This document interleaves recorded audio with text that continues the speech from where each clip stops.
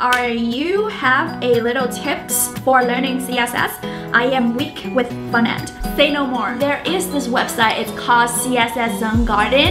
It's absolutely amazing. The website has a HTML file and you can download the file. You can see other people using CSS make the same file turning into different styles on the web page. So I would say don't worry about getting your hand dirty. Like literally try different things and see what happens, because most of the time when you're trying out different things, that's how you learn. The second thing is a bunch of like games that I found online. Like literally Google search like Flexbox games in CSS and just start playing with those games. If you are a beginner and you wanted to just have a hands-on book, I would recommend that book, even though I haven't read it yet. But I do know that a lot of people were saying that this is a great book to start with HTML and CSS. Thank you so much for watching.